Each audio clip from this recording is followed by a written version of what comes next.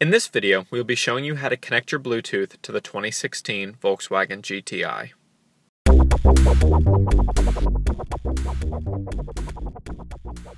Start by powering up your entertainment console and making sure that the Bluetooth is activated on your smartphone.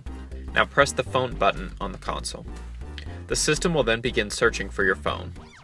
Go ahead and select your phone on the screen and then select Volkswagen on your device.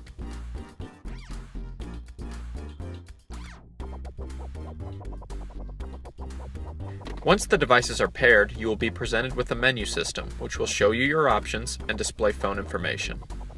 You can browse or search your phone book, dial any number, access your voicemail, view your incoming, outgoing, or missed calls, or use voice activation to make a call. Additionally, you can create up to 4 contacts for quick access. You can also listen to your favorite music using the Bluetooth audio menu.